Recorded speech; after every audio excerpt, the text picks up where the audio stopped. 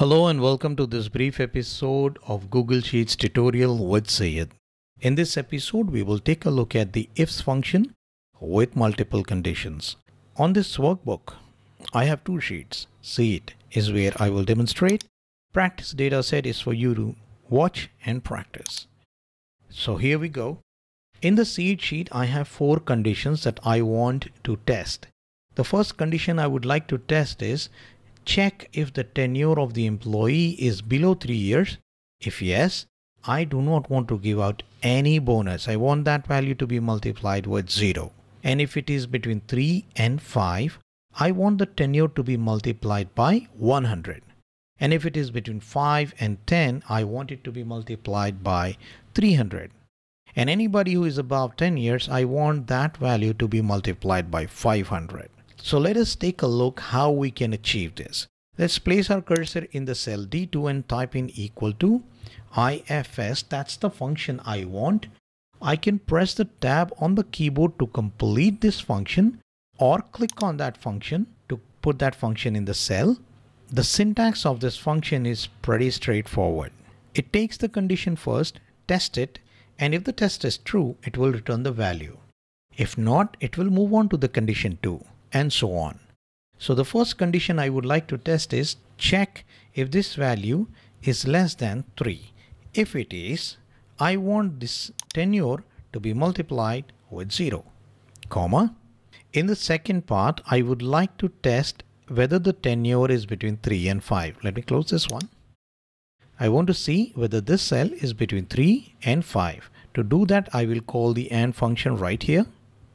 Open the bracket. Select this cell, check if it is greater than 3, comma, select the same cell again and check if it is less than 5. If both these conditions are true, then I want this cell to be multiplied with 100, comma.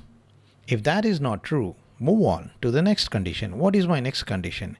Check if this is between 5 and 10. So to do that, I will call the AND function one more time. Select this one, greater than 5, comma. Select the same cell again. Test if it is less than 10. If both these conditions are true, select this cell into 300. If this is not true, we will test the final condition. That is, select this cell and test if it is greater than 10. If yes, select the cell again into 500. Close the bracket and press enter. Now I can drag this down. There we go. You can see I have this employee with less than 3 and hence the value 0. Let me change this to 1 and see what happens. There you go. So let me just undo that. And there we go.